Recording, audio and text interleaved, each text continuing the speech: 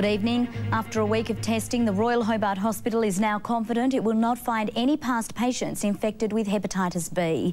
700 women have been tested. The 7 returning a positive test are believed to have been in contact with the virus long before their association with the hospital worker.